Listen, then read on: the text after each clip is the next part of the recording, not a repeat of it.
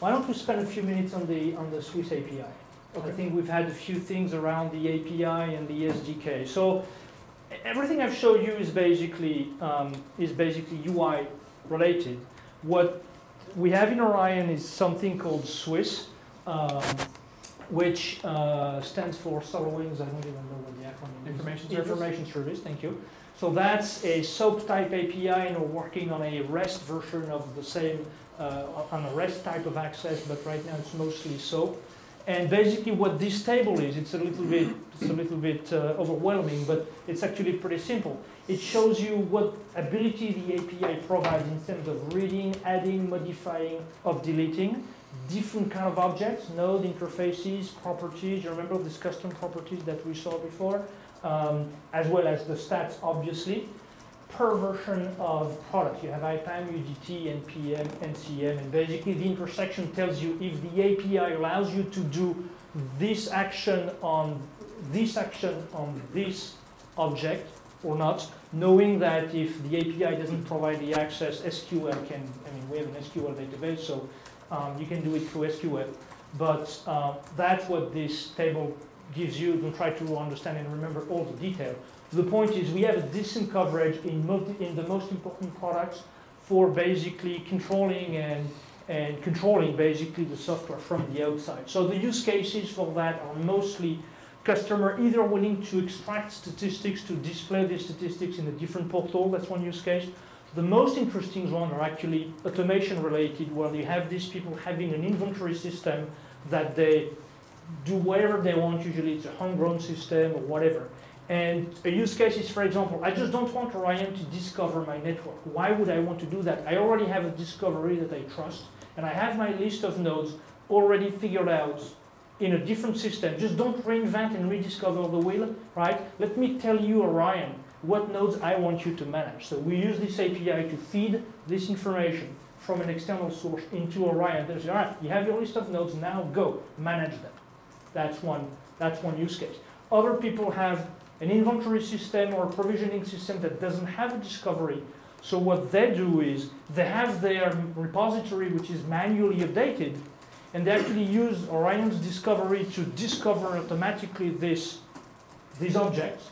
And basically they read them, they generate a list of what we have discovered, and they correlate the two, and that's a way to basically update easily their manual repository. They trust it other than the fact that it's manually updated. So with correlating this with Orion is a way to improve the quality of that repository with Orion. Those are a few use cases why people use this.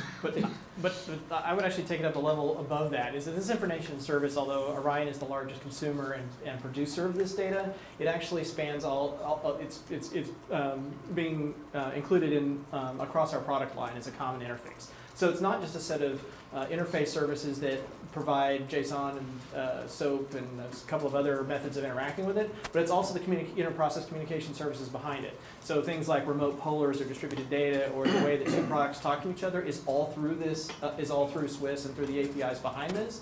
So it's how we're able to more easily integrate products now than we used to. It started out as an easy way for Orion to talk to external services, but now things like the website itself actually talks through SWiS to all of its backend services. So although Orion started as a web app sitting on top of a SQL server, it's now an into-your application like anything else. And so now anytime we have services that interact, we're using SWiS to do that. So it's broken away from the need to understand the schema and the semantics of the particular data set, whether it's a file or database or whatever else.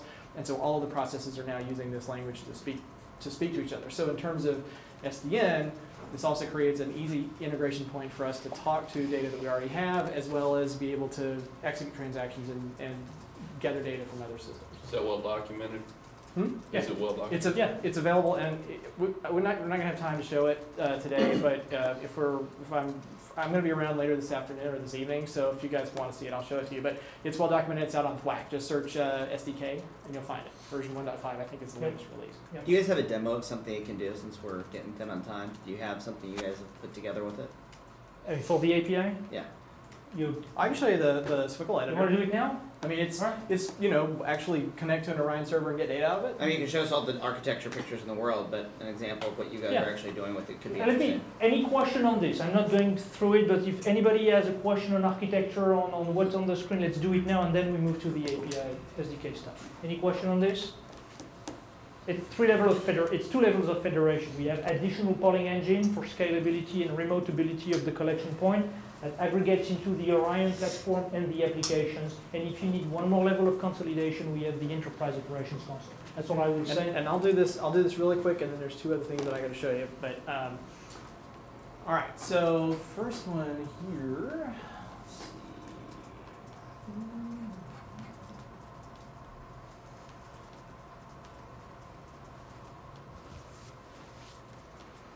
So this is the SWiS Studio. In this case, I'm going to connect to a particular server. This one's using the SOAP API.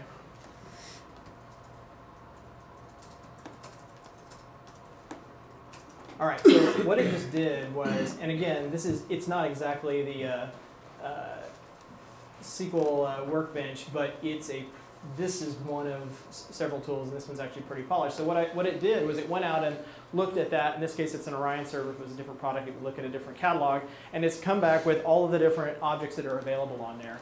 I can manually execute queries, but in this case, I'll actually show you some of the GORP of how it's working. So in this case, let's say we wanted to go get a list of interfaces. These are all of the elements that actually make up an interface, right? So these are effectively objects on that service interface. So I can say, let's generate a select statement. That's actually SWiS, which is a SQL-like language, only we're not looking at tables anymore. These are now objects with properties. And then I'm going to execute that. And yes, we don't have any more series. So let's pick a different one.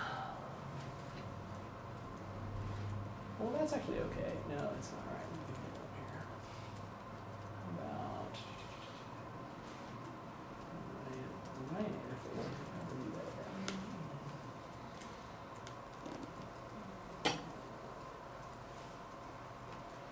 Orion groups, that's better. That's not very good query.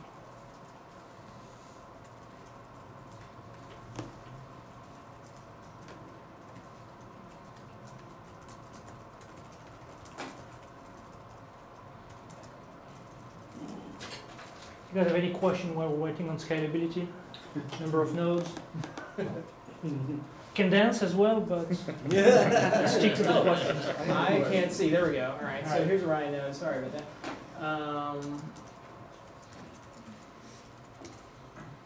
So there's all the node data. This is just a select query, and obviously this supports CRUD action. So, and I could just as easily have made updates on that. And here's all the node detail data that maps to the node objects on the demo server that we were looking at before, right?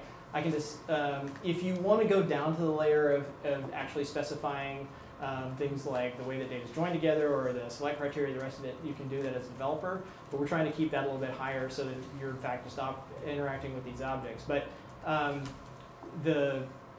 it's using the same methodology to speak, not just, let's say, the website to the Orion backend, but Orion talking to external services or remote services as well. But we really started implementing this, 3 years ago?